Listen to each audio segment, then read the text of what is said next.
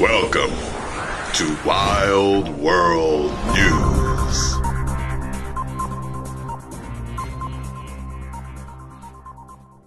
Magnus, I'm back with some Wild World News, and it looks like a judge was caught being human, showing some emotion.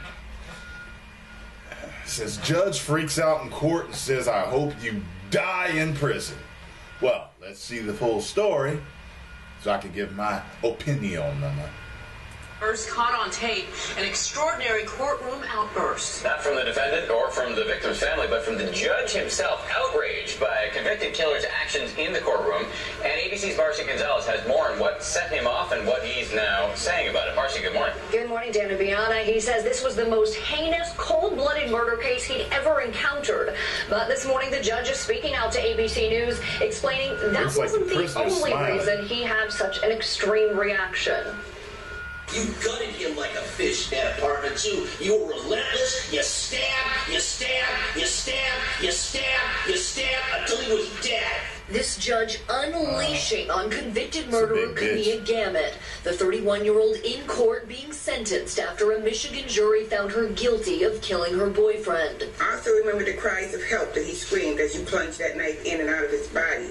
Gamut smirking, laughing, and rolling her eyes as the victim's family testified, setting Judge John McBain off. And you're going to shut your mouth, or I'm going to have some duct tape put on it. Well, he attacked. All right, we'll wait here for a moment so we can get her quiet. Some questioning his extreme reaction. Judges are supposed to be above that to some degree. Fuck that.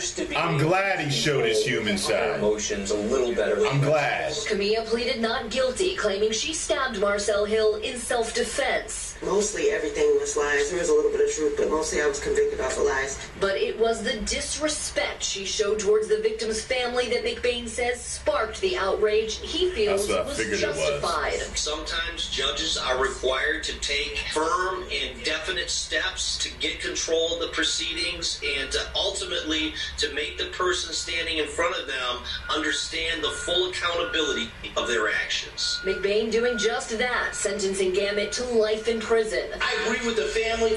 I hope you die in prison as well. If this was a death penalty state, you'd be getting a chair. And after he said that, a sentence of life without the possibility of parole, people in the courtroom started clapping.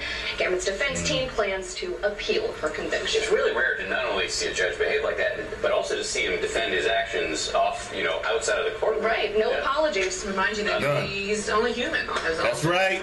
See what I said earlier? See? Only behaving human. Now, here's the thing. I don't know the full story. I don't know if she did it in defense or not. She might not be guilty, okay? All I'm saying is this. They said he was more outraged about her disrespect for the family present. Because if you're going to laugh and smirk and do all that and roll your eyes, I mean, his family's sitting right there. You know what I mean? I mean, come on now. You could at least hold that back while being sentenced. Especially if you're not guilty. Let me tell you something. If I'm not guilty, the gag rule is that they're going to have to, man, all types of bailiffs is going to have to control me. You going to know that the jury made the wrong fucking decision if I came out guilty when I'm not. Okay? I defend myself. I don't play that shit. So anyway, post comments down below. Let me know what you think. Was the judge justified? I think he was. And I think he was human. And he showed some emotion, which is natural. I ain't got no problem with it. Go ahead, judge. 1 million subscribers. Woo! You may now subscribe.